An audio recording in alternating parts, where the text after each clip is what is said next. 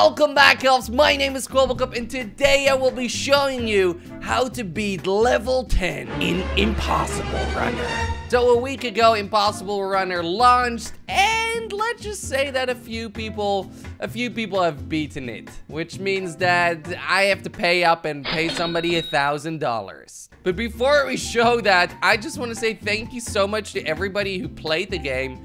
Right here, you can see how many videos were made on this game. And shout out to everybody. I watched so many videos. It's crazy. Shout out to everyone that played the game, made a video on it, shared it, and it really means the world to me. Like, it's just so cool to see that so many people played it. Like I said, I'll be releasing more games this year, so it's gonna be so much fun.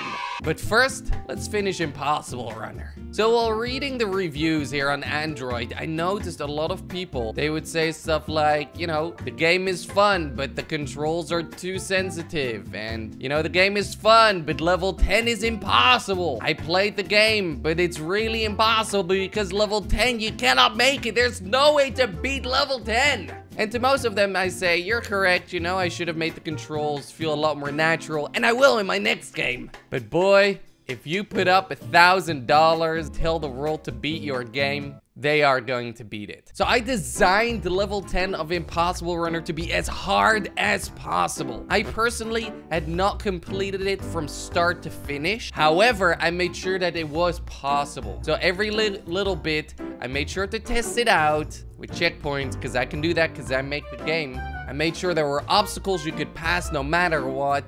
And then I released it, level 10. I asked a few people to test it, and they said it was much harder. So let's go back to the first person who beat level 10. Now keep in mind, this was a person who tested the game. He got a prize on his own, so which was separate from the $1,000, and it was for helping me, you know, test the game pretty much. But here you can see his attempt of a level 10 V1. This was the first version of level 10, which I thought was a little bit too easy after he beat it within 4 hours. As you can see, he just jumped there, and then moved left, right, and just kept on going, did another jump, and then the exact same thing. I pretty much copy-pasted it while making the game. And then there, he did a little bit of a glitch, but that was all right, you know, it's in the game. He did a jump over here, went left. Oh, this is actually, I just noticed, this is the second version. This isn't even the first version of level 10. That was the second version of level 10. So that was even after I made it a little bit harder. So what I ended up doing was I grabbed this footage, and frame by frame, I looked at where he landed and how he did his tactics, and I said, okay, let me just put an obstacle there, and let me make that platform smaller, and let's make this a little tightrope, etc., etc., etc., just to make it as hard as possible for people to complete it. So I asked him, the previous record holder, how far did you get after about a day of release? And he said right here. And this is about 75% of the level. Getting here is definitely hard, but the last bit is even harder, which meant that was a good thing. After that, I asked him, how many hours have you played on the game? And he sent me this screenshot. This is insane. He played for 50 hours. That's crazy. What this meant was that nobody had completed the new version yet. And to beat the new version, there was a $1,000 prize if you managed to beat the new version. So obviously I said this on Twitter, and people would keep on sending me messages. People would tell me they beat the game and send me a screenshot of the credits. People would send me more screenshots of them not even beating it in 50 hours. Look at it, 50 hours played. Anyways, here's a screenshot of the credits, which I got this screenshot like 1,000,000 different times. So I asked this guy, I'm like, hey, do you have any video footage? Because I need proof of you actually completing the level. That could either be in screenshots, different screenshots throughout the level, or are you actually making it smooth videos type of deal? Or like a camera, you could do whatever. As long as I could see you beat it legit. Obviously, he said no, but he kept on claiming that he beat the game. So I asked him for his Steam profile. I went to have a look. Turns out he only played the game for 1 hour. Listen, To go from level 1 to 10 already takes 30 minutes for most people. To then master level 10 in 30 minutes, that's impossible. When there are literally people out there who have 50 hours on record and who have not completed the game. It's clearly very, very hard. I also had a few people who send me videos of them beating it on iOS. And to those people, congratulations. However, the competition, unfortunately, was not for iOS, which I had to implement later and say that it was not for iOS, mainly because iOS, it wouldn't update. I was trying to roll out updates and release the newer version, but as you can see right over here, it's super glitched. There are blocks floating in the sky. It's way too easy. This was the older version. And even when he beats it, he ends up dying and respawning. It was a super glitched version. iOS, unfortunately, I cannot update it. Sorry. So the competition was only for Android and Steam. So then, oh boy, the internet went wild. After about 1 million people accusing me that I was never gonna give the money, and that the game was impossible to beat, and that it was just simply impossible, and for me, a way to promote my game and not a fair competition, one of the first videos emerged by Dr. Rams. He's been in my videos every now and then. He's a diehard fan, and Dr. Rams uploads this to his YouTube channel.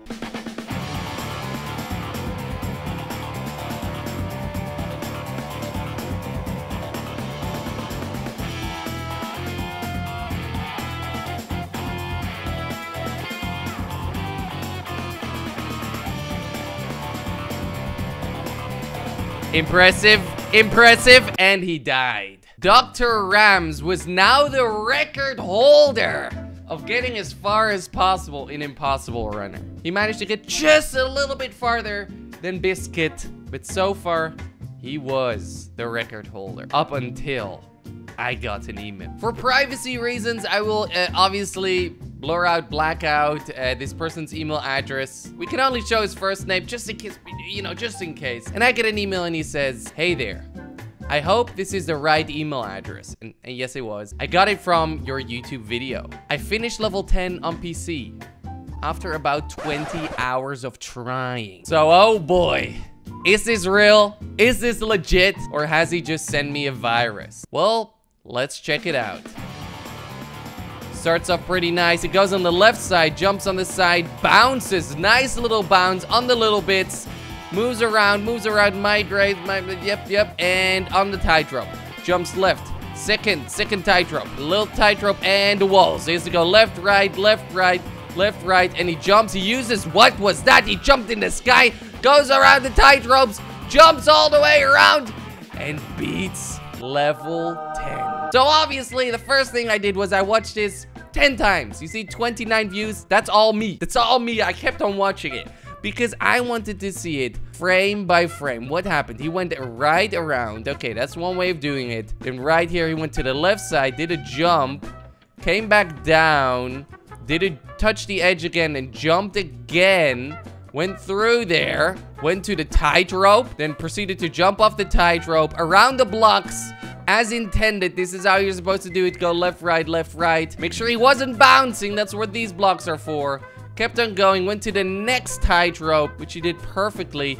Jumped to the left side, jumped over those blocks, bounced, jumped on the tightrope, did a crazy bounce there. Right before the black walls, he went around it, back, got some air, got another jump, and then he went for a big jump. And then right there, I don't know if you saw it, I noticed something. I don't know if you noticed it, but he jumped in midair. So I took a look, and I realized what just happened. The first person to beat level 10 used a glitch where he got his momentum from the previous jump, and that's pretty much how he did it. From the previous jump, he still was bouncing from the previous jump, but he still had his charge of his jump. He had it ready. He didn't use it. He never used it until he needed it in the air. So this was a hard one for me. The first person to beat level 10 used a glitch, a pretty interesting glitch, which was in the game. Like, it was my fault. Like, I added this into the game, which also means that everybody could have used this glitch, which still means that the playing ground was even. Another glitch, you could kind of call it a glitch, is the fact that the character starts rolling, but everybody has it and everybody knows it exists. However, this one Not everybody knows it exists. So then, obviously, I got a second email. Another person had beat level 10. So I took a look, and obviously this one's watermarked. The other person should have watermarked it too, but whatever. This one's watermarked, pretty tight. And I took a look, and this person, he goes on the right side, and then around here. It's a very interesting way how he did it, but it's legit. Here, I do not see, you know, any glitches used except for the rolling one. I don't see him jumping in midair, or at least the times that I've analyzed it. And it looks great. It looks very, very legit. And then he goes around here, he goes around there, those blocks are floating. He does it very, very smooth. And he was the second person to beat level 10. But the question is, who would I give it to? The one person that used a glitch, but still beat it, or the other person who, as far as I noticed, did not use a glitch? Now let's have them side by side. Okay, so here's a side-by-side view to see how things are going. You know, it's pretty similar, pretty damn similar. You know, they go around the same pace. One's a little bit behind, but it's going well. It's going great. You know, everybody takes a different route. You can take whatever route you would like to take, and you can see they finish it pretty much at the same time. So as a person who loves watching speedrun videos, I have to say that did beat it faster at first glance. And looking at the glitch one more time, he touches the ground and then jumps in midair. I have to say that this glitch is allowed simply because he touched the ground and then jumped afterwards. He just had a delayed jump. If he would have used the jump mechanic right while hitting the floor, pretty much like right over there, it would have added on top of his vertical velocity anyway. That's how I made the game. So regardless if he jumped right over here, or over here, or over here, or over here, or over here, the outcome would have been the exact same. It didn't matter for the final product. Because pretty much when you press spacebar, it adds a force for you to go up, and you can add it anywhere in that equation, and your outcome's gonna be the same. That's just how things work. Unless you add it while you're dead, but then you cannot add it. So pretty much I have to say, cops, that aka Johannes, is the person who beat it legit. As far as I know, I don't know if he used a tool-assisted speedrun or whatever. I don't know how legit this is. So I've asked him for his Steam profile. I'm gonna look into this. I'm working together with Verified Giveaway to make sure that everything is going legit. If I'm not 100% sure about it, I'll ask them, and so far they've been amazing helping me out here, just to make sure that everybody knows that this giveaway is legit. But we're gonna do a little bit more research, but pretty much I can tell you, Johannes has won. Johannes won $1,000. He beat Impossible Run, the fastest, the first person to beat it. He said it took him 20 hours, which seems very, very reasonable. So congratulations, Johannes, on winning the $1,000. Now, I wouldn't be Kwebbelkop if it wasn't for another challenge. This one, however, this one doesn't have a prize. This one is for your own pride. First of all, I would like to challenge more people to try and complete level 10. As you can see, you can now see how to do it. There's video proof out there. You can look at those videos, practice yourself, and maybe complete it yourself.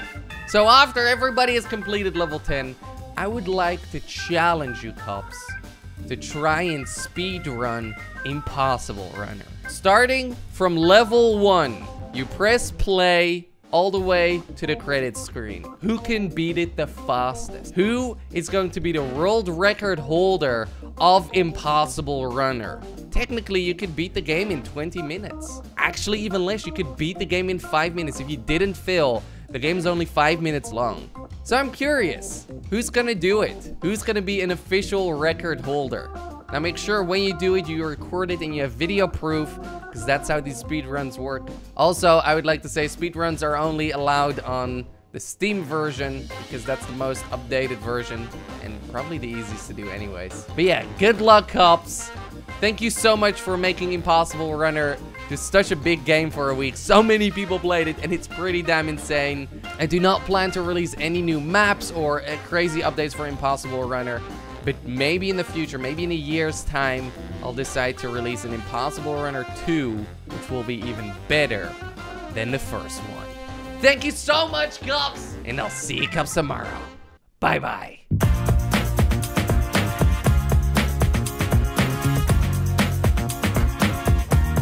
After about 20 hours of trying,